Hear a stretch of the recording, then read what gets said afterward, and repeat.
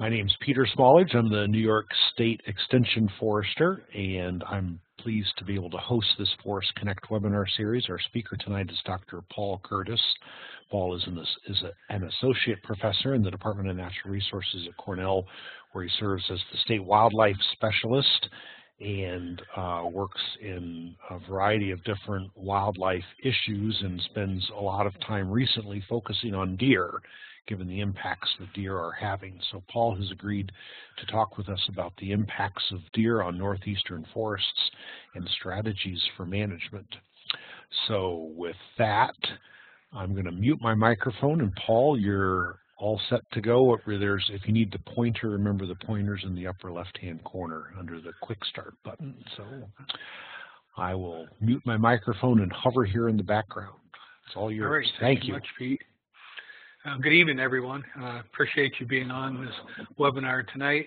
What I'd like to do today is talk about some background on deer vegetation management, particularly targeted woodland, and then in sort of the second half of the presentation, talk about some strategies for management that folks might consider in their own woodlands or on their own property. So we'll go ahead and dive in. First of all, what makes a healthy forest? And a healthy forest should include a variety of native plant and tree species, and also the ability for a new forest to grow or regenerate if you have a disturbance, say a natural disturbance like an ice storm or a wind throw, or following a timber harvest. And there are a number of factors that are impacting northeastern forests today, and we wanted to discuss those in some detail.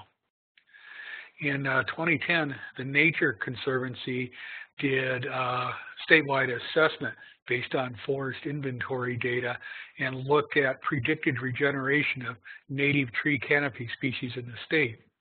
And if you look overall, a lot of the state's in green and things don't look too bad. It looks like 68% of forest inventory plots were in good to very good condition, and only about a third were really in the poor, fair category, and most of those are in southeastern New York State, lower Hudson Valley, and on the Long Island. But if you look in a little bit more detail and look at predicted regeneration of desirable timber species in New York State, things like oak, sugar maple, ash, those type of valuable saw timber trees, then the picture's not near so bright. Only 43% of forest inventory plots statewide had a good or very good rating, and over half the sites across the state were ranked either poor or fair. And you can see widespread problems across all of southern New York and even in the southern and central Adirondack regions when it comes to regeneration of desirable timber species. About that same time, Pete, Gary Goff, myself, and others at Cornell conducted a survey of professional foresters in the field that were walking, thousands of acres of land each year, and asked them what percent of forest stands you looked at during the past year would fall in each category. And if you look at statewide statistics, the likelihood of forest regeneration being moderately or highly successful across the state was only about 30%. About almost 5% were ranked marginally successful, and a full quarter were ranked as a complete failure from a regeneration standpoint. So we asked that same group of foresters, well, why? What's going on? What's causing the regeneration failure? And the bottom line is that it's usually multiple factors at any given site. But if you had to rank the factors the highest, number one, with 3/4 of the stands were impacted by deer browsing, and half the stands were impacted by interfering vegetation on a statewide basis. So again, these are the two areas of biggest concern when it comes to forest regeneration in New York and other northeastern states. For a hardwood regeneration in the Northeast, you really got to do three things correctly. If any one of these goes wrong, your chance of successfully regenerating hardwoods is pretty slim. First, you've got to have correct silviculture applied to the forest, the type of cut, make sure that you've got enough light getting to the forest floor to stimulate regeneration. Then if there is existing understory competition, things like beech brush or hay-scented fern, it may require herbicide or some other type of of control in order to get the competition under control. And then the third and final thing, you've got to manage deer herbivory, and that's what we're going to focus on today. And there's a number of ways to do that, including fencing, hunting, slash cover, and we'll talk about all these and some other potential options. White-tailed deer are a keystone herbivore, and what that means is they've got the ability to change their own habitat and affect the habitat for other species. Another common example of a keystone wildlife species would be something like the beaver with wetland creation. It really changes the system to a great extent and what other animals and plants can be there. So how do deer affect the forest? Well, the biggest thing is what we would say is missing layers of vegetation. If you're in a forest stand and it's a park-like setting where you could see 150, 200 yards through an open stand of hardwoods, that's not normal in the Northeast, and there's something going on there. Often it's deer herbivory is the cause of it. There have been numerous fencing studies done over the year. This photograph is from a publication out of Pennsylvania showing the impact of deer on regeneration in a forest ecosystem. On the left side, where deer are part of the equation, there's almost no brush or tree seedlings anywhere. The ground layer is dominated by ferns and grasses. On the right side, inside the fence, where deer have been excluded, you get a thick dog hair, thick stand, seedlings, saplings, brush, and other species that could potentially regenerate on that site if deer weren't part of the equation. Now, zero deer is just as unrealistic as way too many deer. Our forest evolved with deer on the landscape, so the ideal setting would be somewhere in the middle between these two photographs, because we don't want to eliminate deer, but we want to keep deer at a population at a level that's healthy for forests, so we could regenerate them and have good biodiversity. We know from a number of different studies that deer have preference for different browse species, woody species in the system. And again, things like sugar maple, ash, aspen, oak, yellow birch, and more of the north country are things that are high in palatability, and deer will select those species out. Whereas at the opposite end of the spectrum, you've got things like American beech or hornbeam, striped maple, some of the pines and spruces. Those are very low preference species, and usually if you see damage on these low preference species, that's an indicator that deer are overabundant in the woodland and impacting other plants and animals. There was a study done at the Northeast Forest Experiment Station in northern Pennsylvania by Nancy Tilghman, Susan Stout, David D. Colesta, and others. And from 1979 to 1990, they created a series of large deer enclosures where they stocked deer into a fenced area at a specific density to simulate 10 deer, 20 deer, 40 deer, and 80 deer per square mile. And then they looked at the impact of those different deer densities on wildflower species diversity and richness. And not surprisingly, at the higher deer densities, 40 and 80 deer per square mile, some of the wildflower species disappeared. Things like trillium, Canada mayflower, Indian cucumber, all very sensitive to deer browsing along with other plants in the system, but these three species were heavily impacted by high deer density. And what's really interesting, after that experiment was done and the fences were opened up so that deer could roam freely, people came back in and looked at those same plots 15 years later and examined tree species diversity. And what they found, there was still a significant measurable effect of the impact of deer from a decade and a half of prior browsing.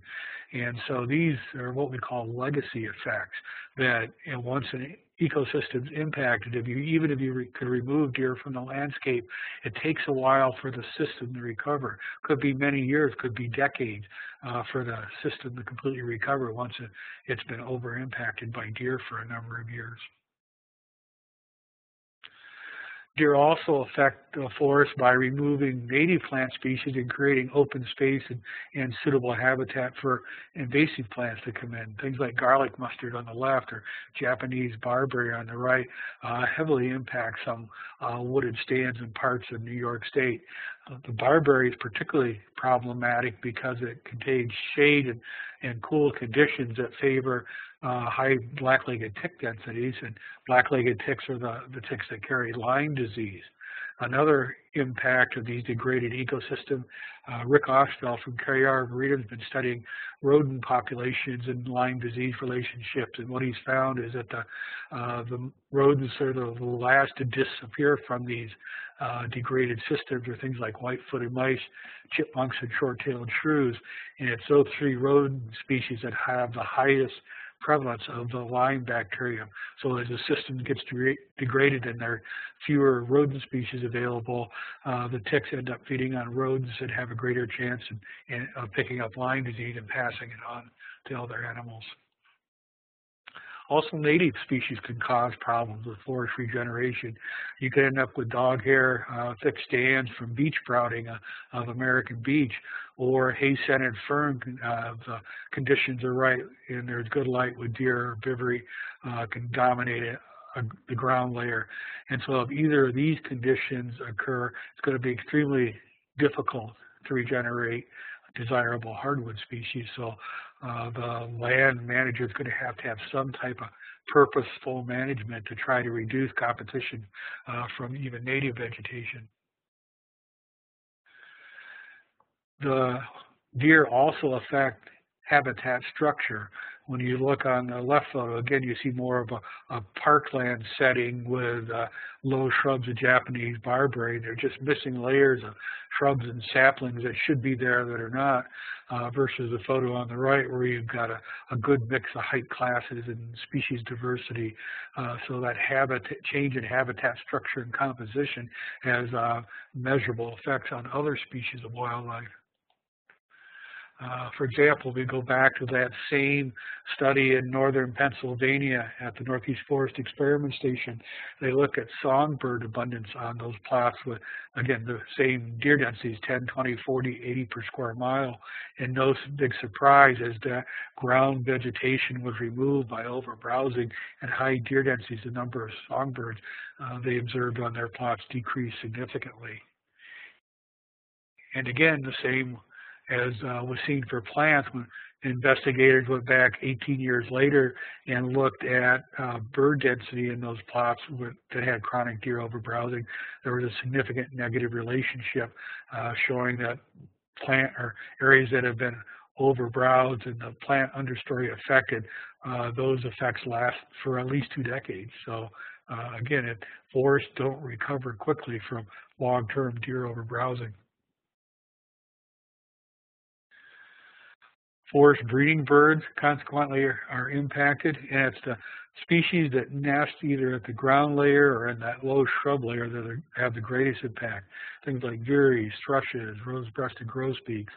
If you look at long-term breeding bird atlas data from New York State, it's those ground nesters and shrub nesters that tend to show long-term decline, whereas many of the canopy nesting species, things like titmice or red-bellied woodpeckers, their populations tend to be stable or increasing in some cases over that same time period. So we're seeing measurable effects at the landscape scale. Carrying capacity is a term you've all heard, but I want to introduce you to some parts of carrying capacity you might not have heard in the past. I think we're all familiar with biological carrying capacity. That's the number of animals that can be supported at a certain habitat over a long period of time. And for strictly forest habitat, big woods habitat, like we see in the southern tier, New York, northern woodlands of Pennsylvania, strictly forest habitats, carrying capacity 75, 80 deer per square mile, and the woods can sustain those number of deer, that number of deer and that density for many years. The problem is if we want to maintain biodiversity, the full complement of other animals and plants that might be there, those densities are, at carrying capacity are about 15 deer per square mile. Once you get above about 15 deer per square mile, you start to see impacts on, again, sensitive wildflowers, sensitive songbird species.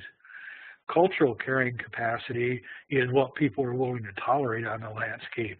And what I've found over many years is that most forest landowners begin to recognize there's problems in their woodland when deer densities hit about 45, 50 deer per square mile. Browse lines are becoming evident. Understory hardwoods that you might want to regenerate, your oaks and maple, are starting to disappear, and usually forest landowners at that point say, well, we've got too many deer on the landscape and we need to do something about it. What's interesting is that landscape matrix changes, so does carrying capacity. Where you have a mix of forest and farmland. Farmlands have crops. A lot of them are fertilized and high in nitrogen. They're good quality forage for deer. So that carrying capacity goes up to maybe 100, 125 deer per square mile, where you've got a mix of habitats like that. And because of the farm crops, sometimes you can carry a little bit higher densities, maybe 20 deer per square mile in your woodland, and still have decent biodiversity because deer are spending a lot of their time feeding on and around croplands. The cultural carrying capacity tends to drop. A lot of farm landowners start to see significant damage to their ag crops at densities as low as 35, 40 deer per square mile. So that drops slightly from a forest setting. And then the areas where I see the absolute highest deer densities are in the urban-rural fringe of our metropolitan area. Often you get a diversity of plants, home garden plants, landscape ornamentals. Many times these areas, because of housing density, might be closed to hunting completely, so you don't have hunting as a mortality factor. It's not unusual to see densities of 150 deer per square mile or more in some of these urban-rural fringe areas. And so even though biological carrying capacity is quite high, the carrying capacity for biodiversity is still low, probably around that 15 deer per square mile. Cultural carrying capacity tends to run 50, 60 deer per square mile before people start to complain about too much ornamental damage, too many deer car collisions, Lyme disease concerns and issues. So again, it varies depending on landscape context what carrying capacity might be, and just be aware that there are different types of carrying capacity. Dave DiColesta with the Northeast Forest Experiment Station put this slide together a few years back to show the relationship between deer density and quality animals and habitat. So what I'd like to do, if we start here at the 10 line where Peter's got this arrow. Imagine a line going straight across the graph. So net productivity is the number of fawns produced per square mile. So we're here at this 10 level. So there's two levels on the carrying capacity curve where you can produce 10 fawns per square mile. One here at about 10 to 12 deer per square mile, and a second out here at about 70 deer per square mile. On this side of the equation, or this side of the curve, deer densities are very low. You have quality deer, the excellent fat reserve, big bucks with big racks. On the other side of the equation, deer in extremely poor condition. Not all the females are breeding. They're at near starvation level, but you still, so the output is equal. Because the animals are in such poor condition. As forest managers, as wildlife biologists, we should be managing to keep deer densities on the left side of this curve, somewhere between 15, 20 deer per square mile, so we have quality animals and quality habitat. Unfortunately, sometimes we get hunting groups that put pressure on to manage more on the right side of the curve because they want to see a lot of deer when they hunt and go in the woods. But by the time you're up to 45 plus deer per square mile in woodland settings, you've got obvious browse lines, and only browse-resistant species are left in the woodland at that point. It's really been fairly heavily impacted. What we're fighting is the innate capacity of deer to reproduce and to create new populations. If we had, say, ideal hypothetical situation, a large fence area, no predators, unlimited food resources, and you put a bucket of doe there in year 1, there were no mortality factors to worry about. By year 7, you'd have a 40 deer within that fenced enclosure. That's a 19-fold increase in 7 years. And so to overcome this innate reproductive capacity in deer, and most of your adult does on decent range are going to produce twin fawns and occasional triplet, and even your yearling does often will produce a single fawn. So the bottom line is about 40% of the existing deer herd must die or go somewhere else annually just to keep the population level stable. And in many areas where we even have very active, very aggressive hunting program, that 40% figure may not be reached, so the herd's going to slowly increase over time. New York State DEC recognized this was happening in New York. This is deer hunting harvest data over the long term.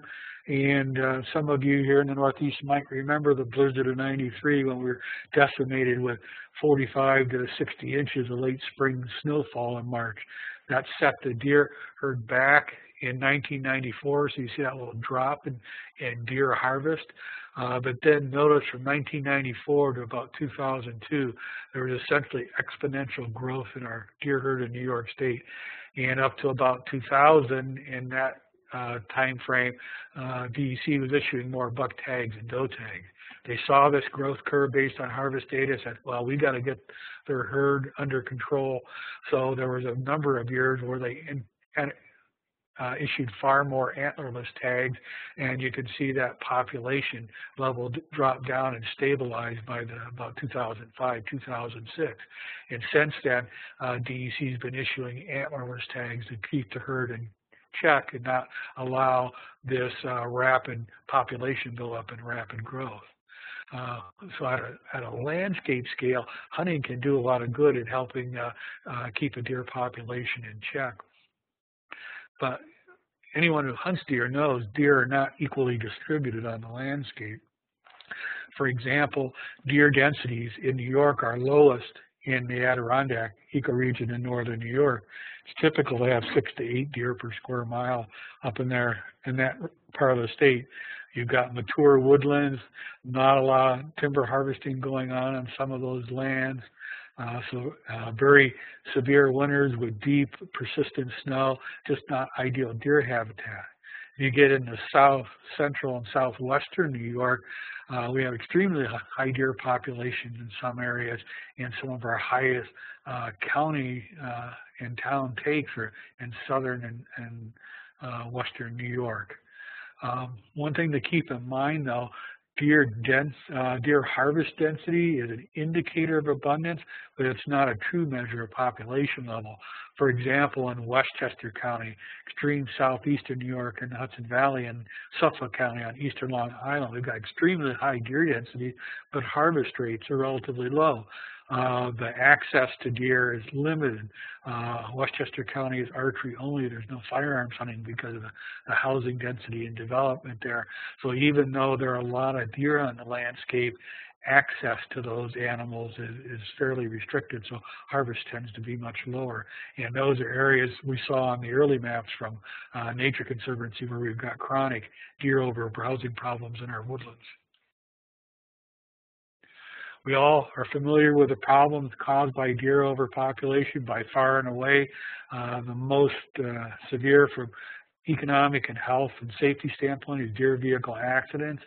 It's estimated we hit somewhere between 70,000 and 100,000 deer a year on New York highways. Nobody really knows the actual number. There's no central database for statistics where you can pull those numbers up easily and look. We know on average, based on insurance company reporting, if your car hits a deer, you're probably going to have somewhere between $3,000 and $5,000 on average in vehicle repairs. So it's a huge economic burden. We also know from the National Crash Database that about 4% of deer vehicle accidents result and a human injury of some type. And nationwide, there are about approximately 200 human fatalities from deer-related vehicle accidents. Most of those occur when people swerve to miss deer. So I tell drivers, if a deer runs out in front of you, you can't avoid it, hit the deer. That's the softest thing you're going to hit. When you swerve to miss a deer, that's when you get into trouble and get into oncoming traffic or go off the road and hit a tree, something much more solid. We also did a survey back in 2002 of deer damage to agriculture in New York, working with Farm Bureau and New York State Ag and Markets. And at that point in time, we estimated deer caused about $59 million a year in crop losses for our growers in New York State.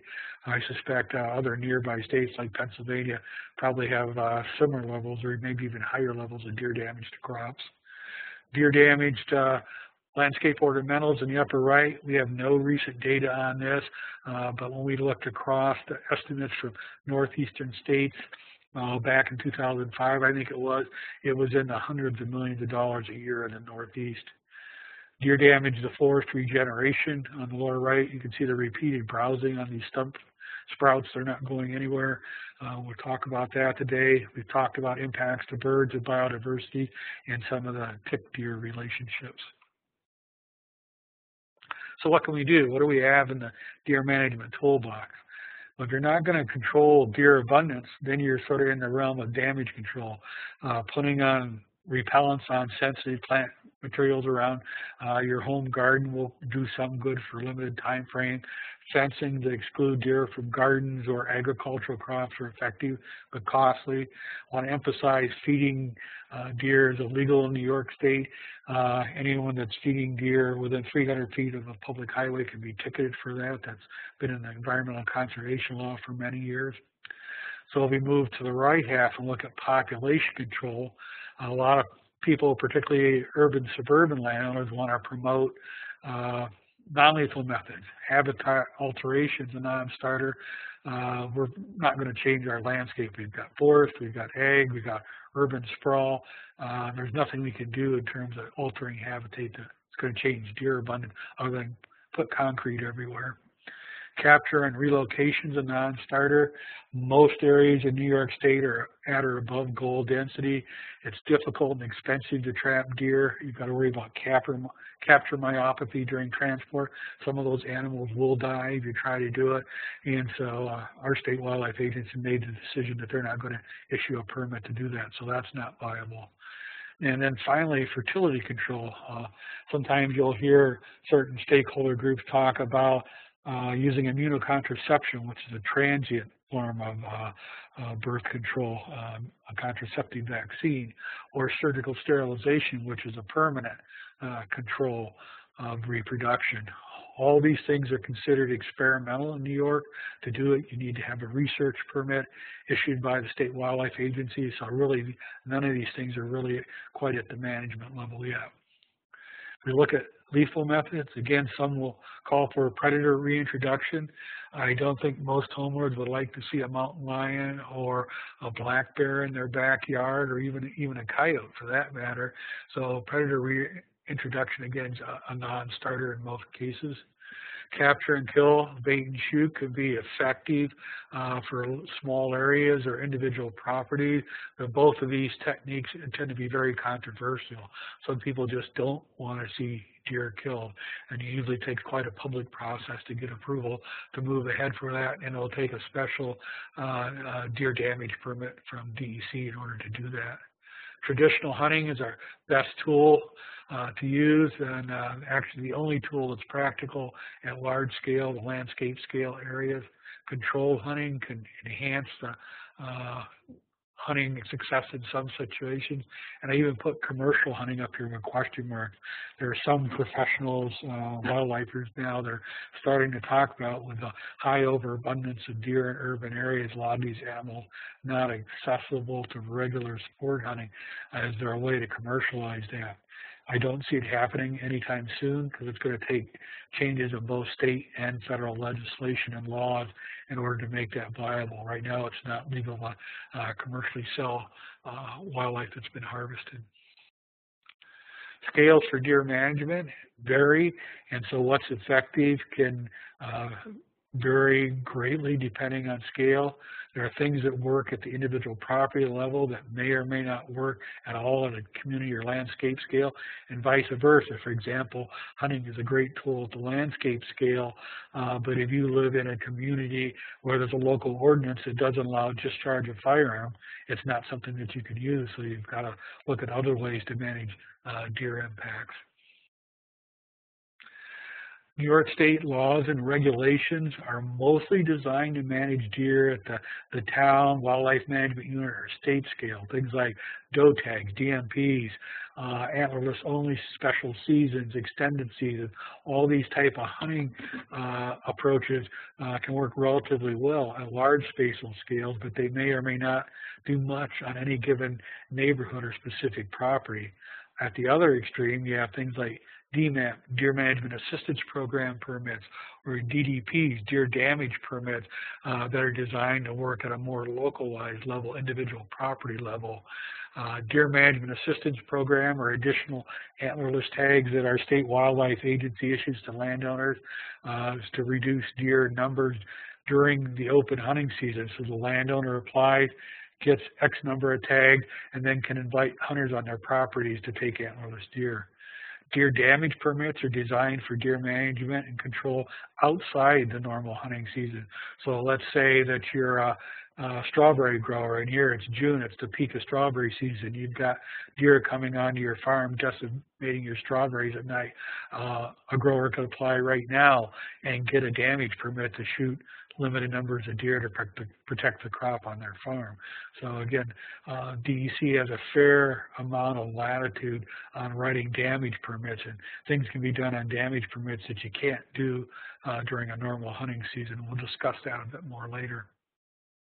I want to emphasize, as a forest landowner, you have control of hunting on your property. You can tailor it to meet your needs, put restrictions on who, when, where, and how they hunt, what's the age and sex and number of deer to be taken from your property.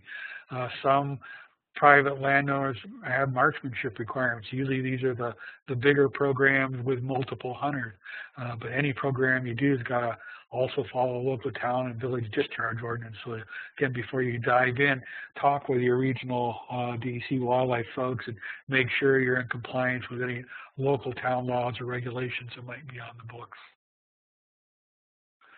Deer exclusion is possible. 8-foot high barrier fences are extremely effective at protecting large areas from deer damage. There's individual protection, things like tree tubes and different types of guards, or even netting around the base of trees to protect them from deer. Electric fences have been used more in an egg setting than in a woodland setting, as have dogs and invisible fences. Been used in ag settings and Christmas tree farms with some decent results, and we're conducting some experimentation with slash right now on and around Cornell. Slash is the tops that are left over after a timber harvest, and if you get enough density of tops and felled in the right direction, they can provide areas where it's difficult for deer to walk through and reach seedlings, so they can provide some protection for seedlings and new growth. And there's an experiment underway near campus looking at, well, what density of slack, what sized woody debris you need to leave to get the longest term effects and protection for your regeneration.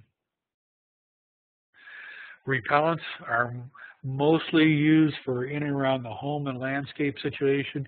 Even when you get into agriculture, usually so much area needs to be treated that repellents become impractical pretty quickly. We've tested a number of products over the year, and consistently what we found is those deer repellents that have rotten egg, putrescent egg solids is the active ingredient, tend to have the best deer repellency. Things like big game repellent, deer off, now bone-eyed rabbit deer repellent has egg. Those type of products tend to work relatively well for short-term protection. We test the product by spraying Japanese ewes indoors in a large barn facility, letting the material dry, and then taking them out and putting them in the field in people's backyards where we know there's relatively high deer densities. Take a photograph of a plant weekly, and with that grid system behind the plant, I can calculate the surface area of foliage or leaf area that plant has. And as an example, this is one of our control or untreated Japanese ewes in the field after 2 weeks in late January, and you can see the deer have removed about 60% of the plant surface area. They're just stubs about the diameter of my thumb that are left. So it gives us a really good test of how well different repellents work and stack up. And so the last repellent trial we did, we found that the products, again, that had rotten egg, big game repellent, the mix and the spray, deer off and deer stopper, and this experiment all had rotten egg as the primary active ingredient. We saw no damage to the Japanese ewe on those plants for 4 weeks. Efficacy started to drop by week 6, and then by 8 weeks out, 2 months out, essentially they weren't any different than control. So the take-home message is here: even the best deer repellents fail relatively quickly after 5 to 6 weeks or so when deer are hungry. So if you want to continue to use repellents to keep deer away from plant material, you got to be able to retreat every 5 weeks or so, and that's just not possible here in upstate New York during the winter months. Too much cold, ice, and snow.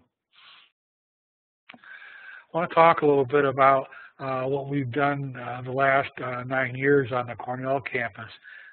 We suffer deer-related impacts on campus just as any local community would. Relatively high deer densities impacts to our what we call our outdoor classrooms, our ag fields, our woodlots, our natural areas, our arboretum. And so we decided to combine surgical sterilization on an experimental basis with an intensive controlled hunting program. So the blue area on the graph is the sterilization zone. That's central campus. It's almost 2 square miles where you're not allowed to carry a firearm or a bow unless you're a police officer. That area will never be hunted, yet we've got a fair number of deer in that 2 square miles. And the red areas are other Cornell-owned properties, again, these woodlots, ag fields, natural area where we've got high deer density, but we've got area that's suitable for hunting, and many of those properties have been hunted for years. So we developed a very strong controlled hunting program on that about 3,000 acres of land that's in red to the east and north of campus, trying to cut off deer immigration into our sterilization zone. So on core campus, at 1,100 acres, we did our fertility control research.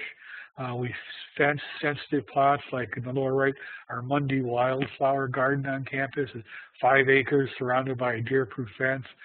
Plant materials in our arboretum, sensitive plants are surrounded by netting and repellents there to protect the plant materials. Deer were captured on campus with a variety of techniques and taken to large animal surgery at the Cornell Research Hospital. We had student veterinarians there, resident veterinarians that did essentially space surgeries on female deer, and then we took it back out and released it into the wild to look at production, habitats, movement, survival, those type of things. Between 2007 and 2013, we did 93 surgeries and had 90 to 95% of the female deer on campus sterilized, deer tagged, and the adult does collared. We had 77 adult does and 16 female fawns we did surgery on. And for comparison, we had 26 control adult does that were marked and unsterilized in communities just north and south of campus so we could compare fawning rates. No big surprise during that 6-year time span. If you're an urban deer, the 2 most likely causes of mortality are either running in front of a vehicle. We had 32 deer die in vehicle accidents, and another 36 wandered into huntable areas adjacent to campus and were taken as part of the controlled hunting program. We did a really good job of removing deer with our controlled hunting. We had an earn a buck program for the early years. We required all of our hunters to take 2 female deers before we give them a permit to kill a buck. So that was in place through 2012. And as you can see, between 2008, our pilot hunting season, under the controlled hunt program. In 2014, we removed 772 deer from around campus as part of our hunting program. And although that seems like a lot of deer, it had absolutely no impact on deer population levels on campus. And I'll show you some data in just a couple of moments. In terms of harvest results, just to give some background, 2008 was our pilot year with a controlled hunt program. We had about 100 hunters in the program that year. Because hunters were trying to become buck eligible, to take their 2 does. We only had 6 bucks harvested on the entire 3,000 acres of campus land, and the average number of hours hunted per deer harvested was 49, and 38% of our hunters were successful. So the word got out that hunting is great on and around Cornell.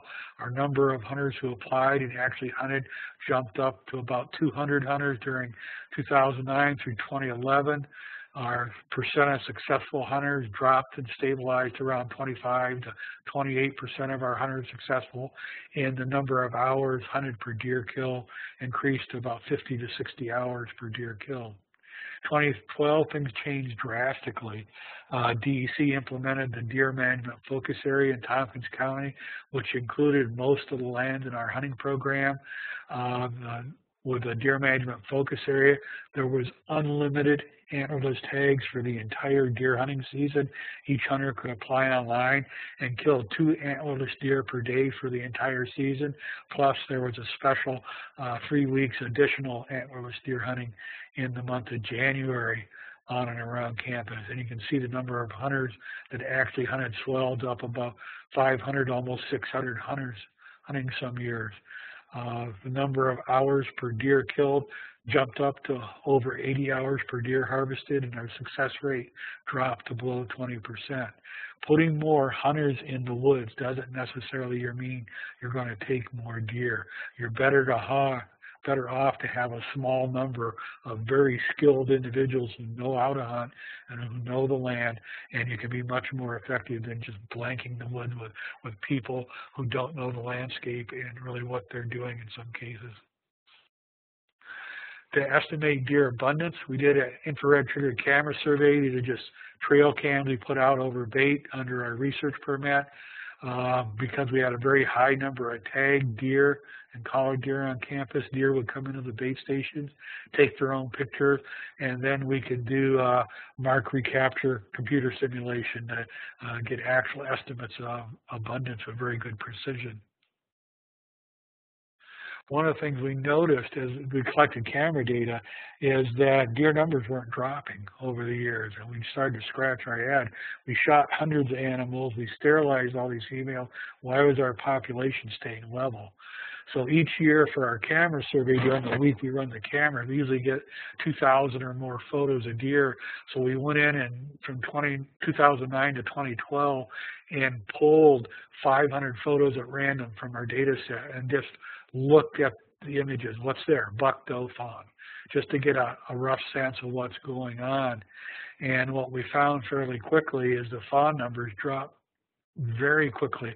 We hit that 95% sterilized threshold in 2011, and you can see very few fawns in the images. A lot of those are repeat photographs of the same individual.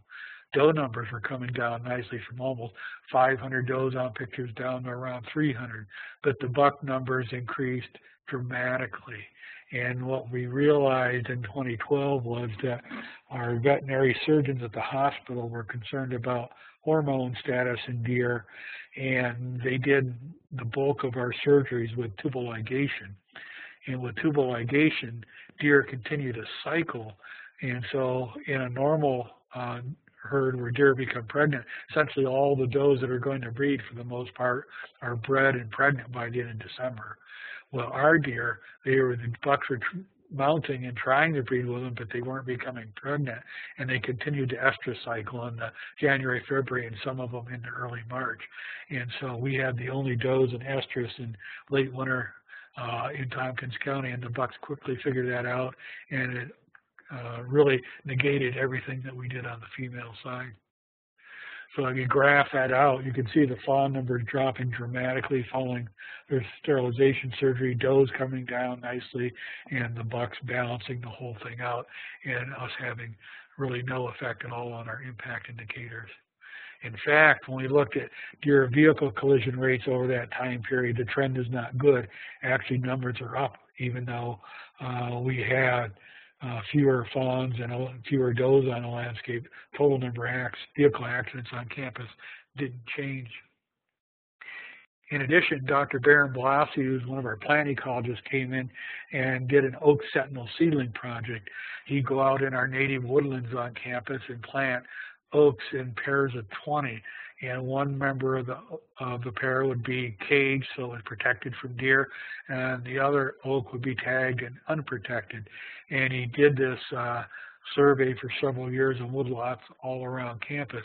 He raised the oak seedlings in a greenhouse. They're very easy to raise and very consistent, successful with planting those on our lands. And what we found is during that same time frame where we were doing the hunting and sterilization is that our oak sentinel seedlings had extremely poor survivorship. Usually, 70–80% of them were gone because of herbivory within 90 days after planting. So within our own woodlots, we're still not regenerating oak, we're not regenerating maple, and impacting biodiversity. So at this point, we sort of scratched our heads and say, we got to do something different. We're not getting anywhere near reaching our goal densities, what we want to do on campus. So we applied for a deer damage permit with DEC, and that damage permit is for antlerless deer only. It provides us access to deer in areas that can't be hunted. We hand-picked about a dozen shooters and put them through a shooting proficiency test. With a damage permit, we can use corn bait to attract deer into safe shooting zones, and Cornell Police approved all of our tree stands and our shooting sites. And we can also use lights for shooting deer with archery equipment until 11 p.m. Campus Police approved both compound bows and crossbows on campus. We still have to follow all the environmental conservation laws and discharge distances. And each year, the first 2 years, the DEC regional office issued us 40 antlerless tags for use on campus. And at the end of the damage permit period, we have to file a report and turn in any unused tags. During the first year we tried this, 2013-14, we took 34 deer, most of them at night. And the second year, 2014-2015, we took an additional 37 deer off core campus areas. And what's dramatic is when you look at our camera survey data, you can see between 2009 and 2013, despite all the hunting, despite sterilizing 95% of our doe, our deer herd was actually slowly enlarging and creeping upward. But those first 2 years of using the damage permit, we cut deer numbers on campus about in half. And so the question is, how low can we get it? Our goal density on campus would be to have 20 deer or less, and so we're still a ways from that goal density we'd like to achieve. What do we recommend based on what we've learned over the last few years? If you're going to do deer management, you got to develop some type of assessment program so you can determine if what you're doing is working or not. Some way of measuring regeneration or forest vegetation, and we'll talk about the AVID protocol in just a few minutes as one potential way to do that. Avoid non-lethal methods. You'll get animal welfare groups that'll push hard and make arguments for these non-lethal methods, but they've shown really little promise in areas where deer can move freely on the landscape. You might need to develop local expertise on deer management. Most of the types of things we're doing on campus now well exceeds the capability of the average hunter in the woods. Community support is essential for maintaining a program, and once you start deer management, you need to plan for the long haul. You can put a great program in place, but if you don't have a good plan of how you're going to continue that over 10 years, 15 years, I don't want to see folks wasting a lot of time starting something then dropping it. I want to briefly talk about our Deer Forest Impacts Project in New York State. Cornell Cooperative Extension staff will be conducting workshops to aid landowners with identifying and reducing deer impacts to regeneration. This is a collaborative project between DEC, faculty at SUNY ESF, and also at the University of Georgia.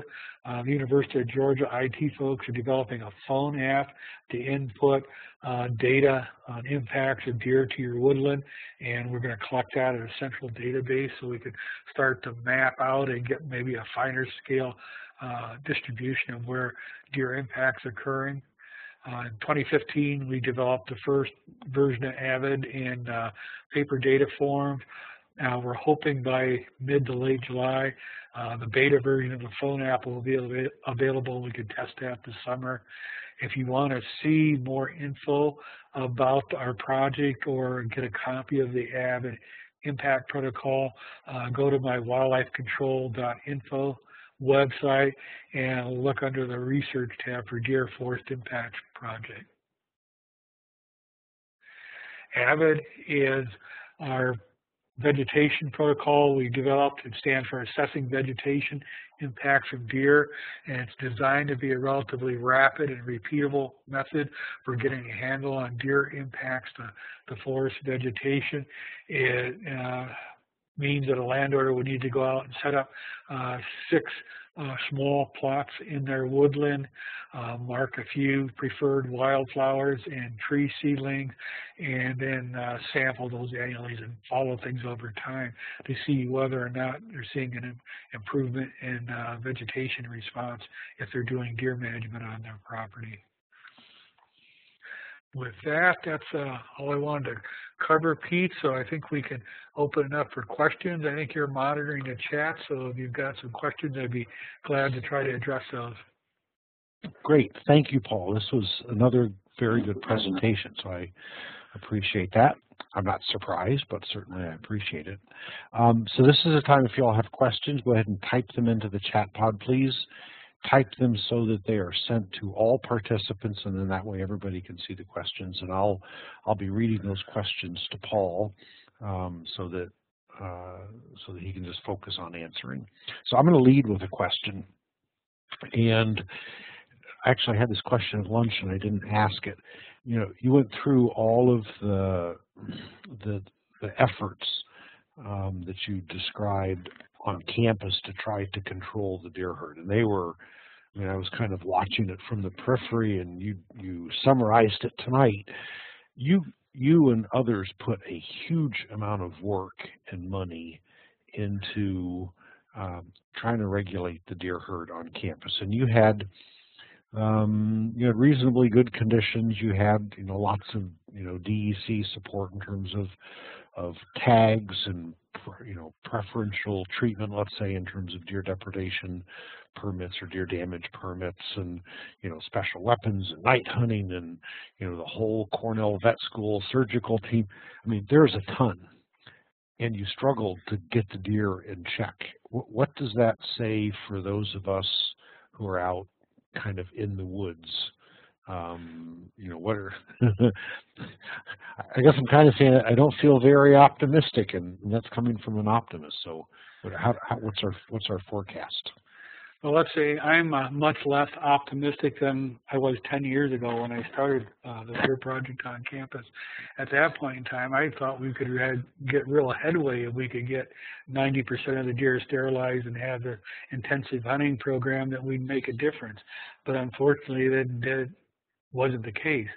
What I've seen from reading the literature is that most areas where there's intensive hunting, controlled hunting program, about the lowest density I've seen published that folks get to is around 40, 45 deer per square mile using regular recreational hunters as a tool.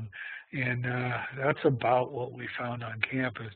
I mean, we weren't really having any impact at all with our recreational hunting program, just a marginal impact. And it took the deer damage permit to make real change.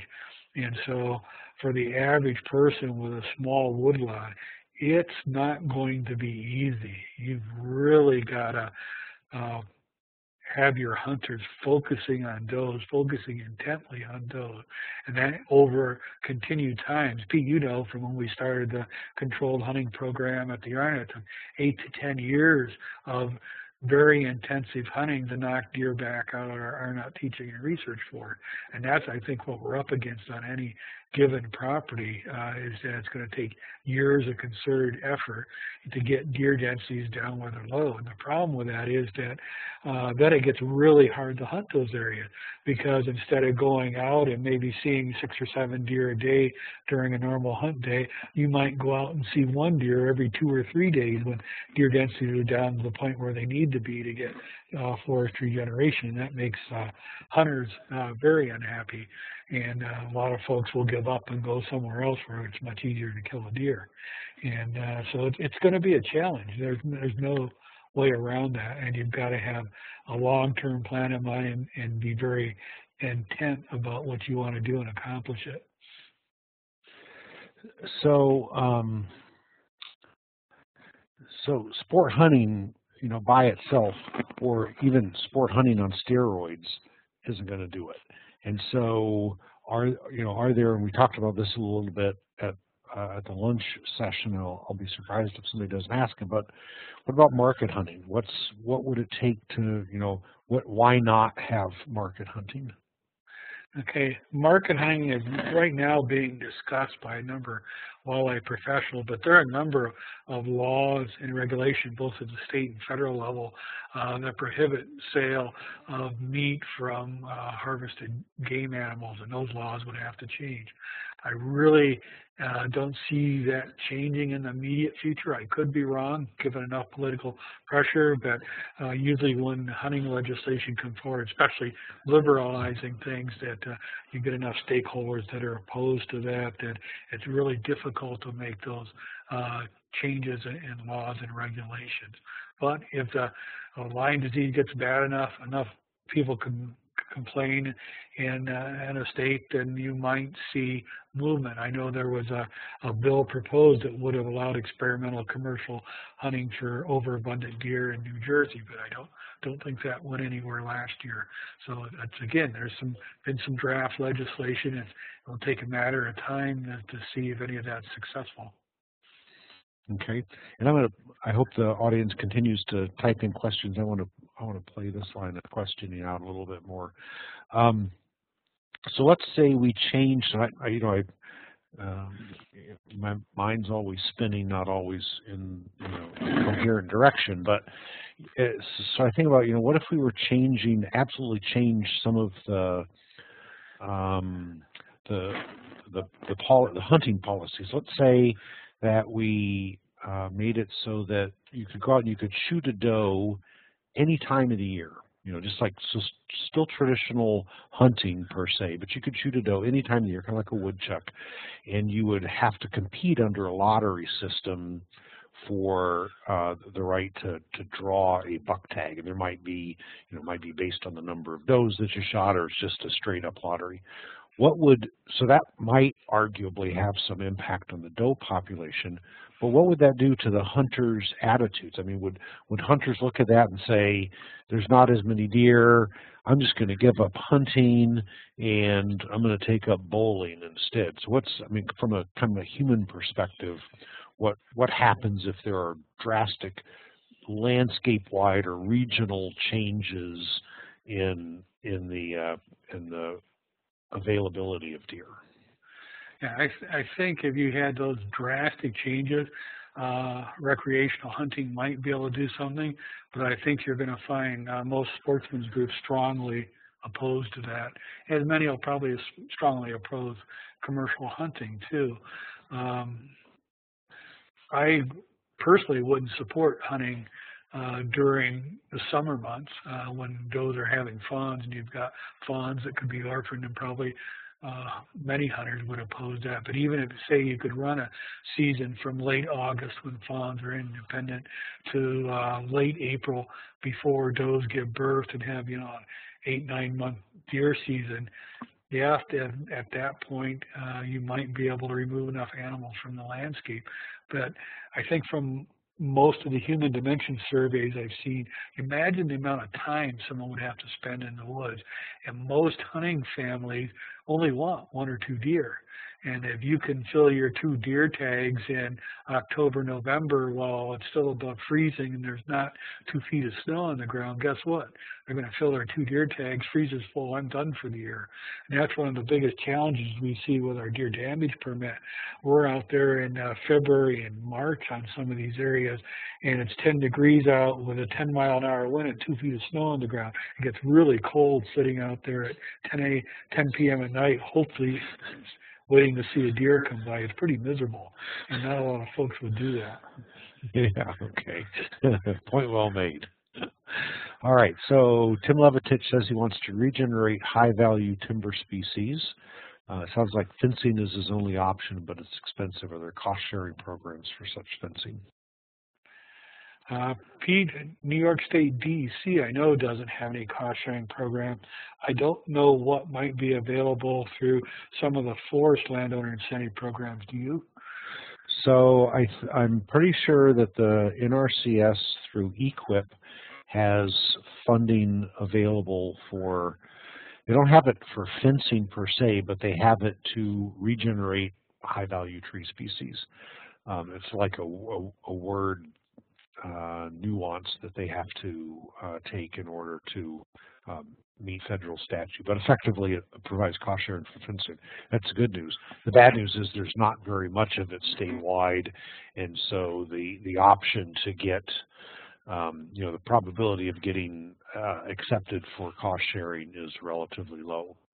But the New York Forest Owners Association has been very active in working with a coalition of other organizations in support of trying to develop state-level funding that would be, I think, would be administered through the DEC, but state-level funding to cost-share fencing. So currently there are limited options, but there is a lot of hope and a lot of energy for the future. Yeah, Pete, I might comment, the state of Wisconsin years ago added a $5 fee on all big game licenses, and that generates hundreds of thousands of dollars a year that goes into a pool. And I know at least farm landowners in Wisconsin that are suffering high deer damage can apply to the state and get money directed for fencing to protect their agricultural crops. I know many of the northeastern states have not wanted to get involved in these type of compensation programs, but they have worked in other parts of the country. Last time I looked, I think about 28 or 30 states across the country had some type of compensation program for protecting crops from deer and other wildlife. Just usually northeastern states tend to not have done that. And that's a compensation program based on an additive fee to the hunting license. That's right. So hunters are bearing the burden of the cost for the fencing program. Mm-hmm. Okay. All right, next question.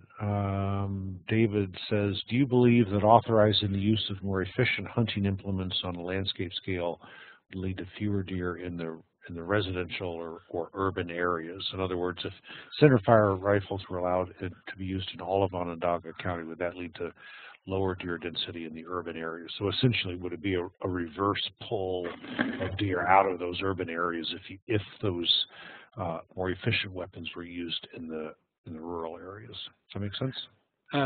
Yeah, and my response to that is that's sort of just tweaking with the regulations. It's not a big enough change. My gut feeling is to have limited or no impact at all. And the reason for this response is that what really limits deer take is access to deer, particularly on private land. And it's not so much the implements. We've got very effective implements available now.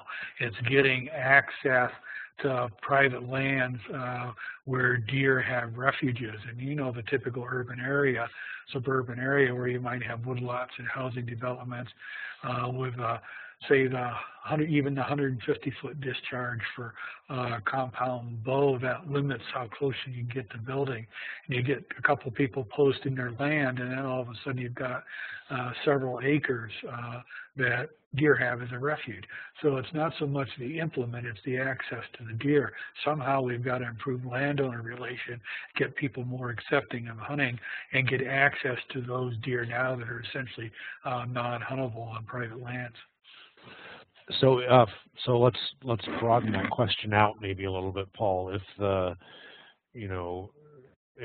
If however it happened, let's say there was you double the harvest of deer in the rural areas of Onondaga County, would that draw deer away from the residential areas, or would the deer in the residential areas say, nobody shoots at us here, we have lots of hostas to eat, so why would we want to go out and live in the woods again? And one thing to understand about deer behavior, deer don't behave like gas molecules. For example, if you have a low gas pressure in one area and a high gas pressure somewhere else, it'll distribute itself and sort of even out if it can over time.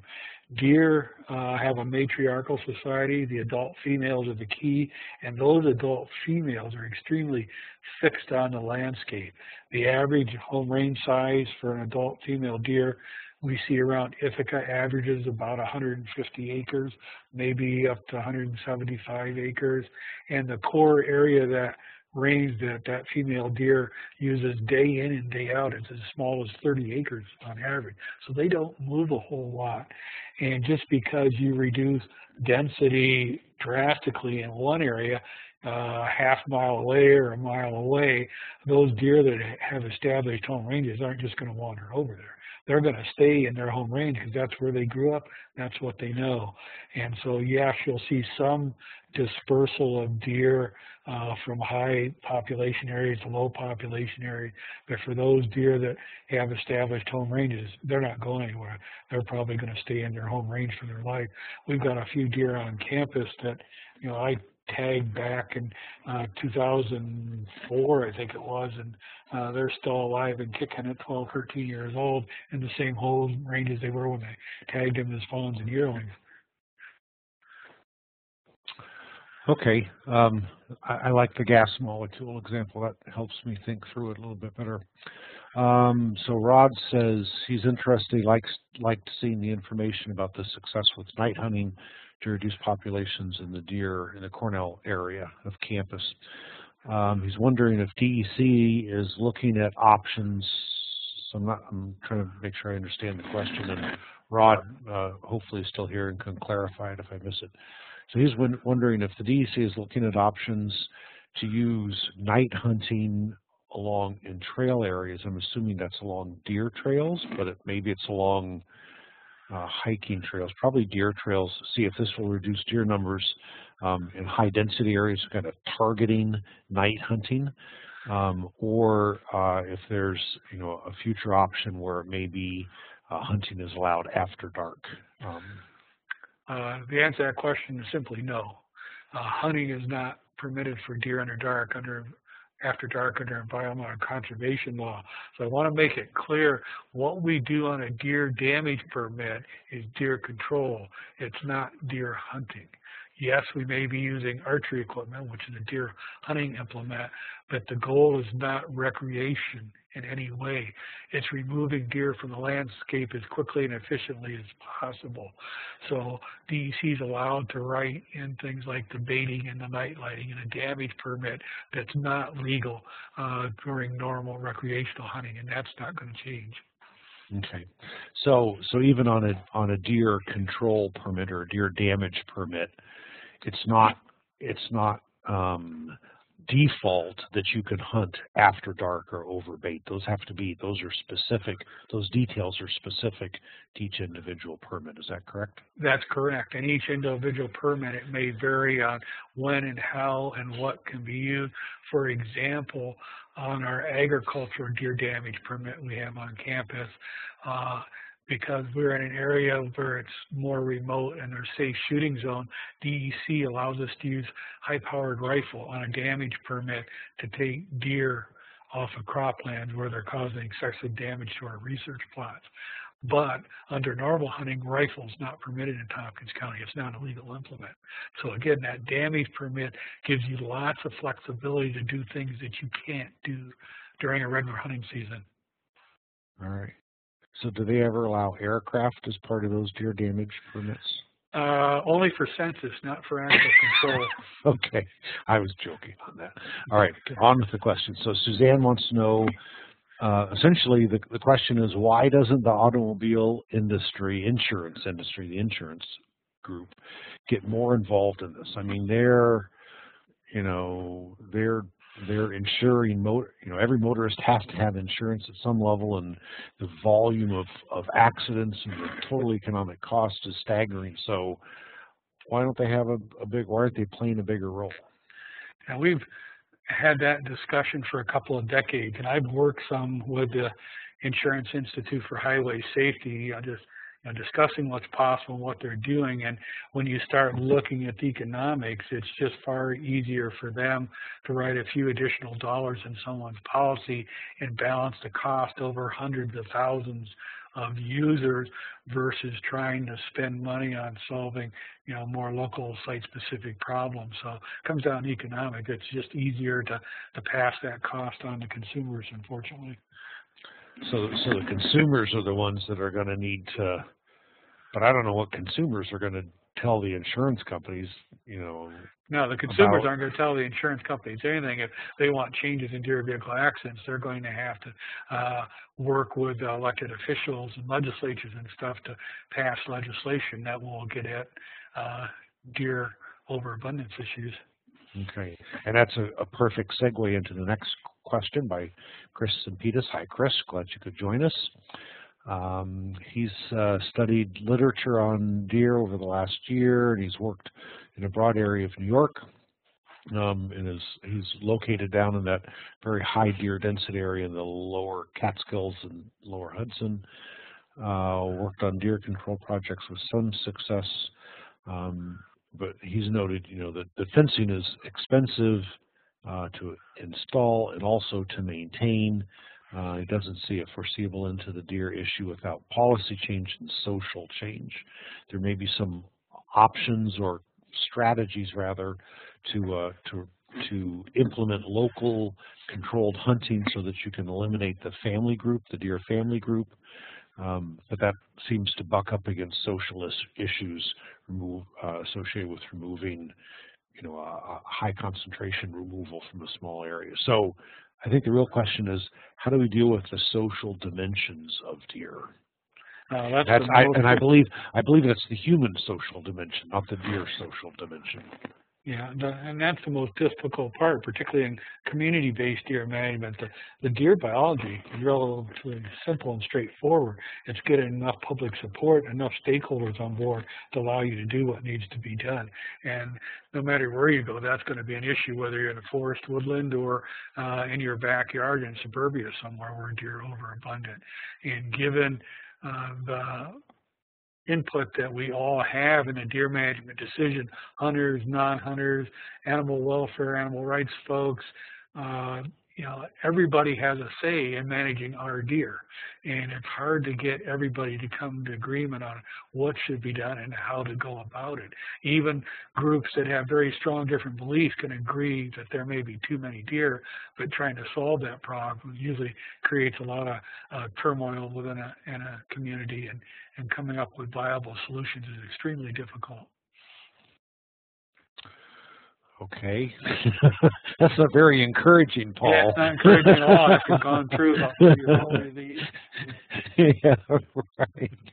Oh, my. So, all right, well, we're about quarter after the hour, so the questions have stopped, so that's really why we're stopping. But I want to take this opportunity to thank Paul again. Paul did a fabulous job with the presentation and has such a thorough, deep knowledge of the subject that can respond to these far-ranging questions. So I appreciate that very much. And I want to thank the participants. Those were some outstanding questions. It's great to have thoughtful, long, detailed questions that develop into a conversation. So I appreciate that. So I'm going to call this to a close. And thank you, Paul, and thank all of you. I hope you all have a great evening and a great start to your summer. So, okay. Thanks for hosting, Pete, and I hope this information was useful for the participants. Well, we have one that sent us a note there that said his knowledge on this issue doubled in the last hour. So that's a pretty good indication. All right. Thanks, everyone. Thanks, everyone. Have a great evening.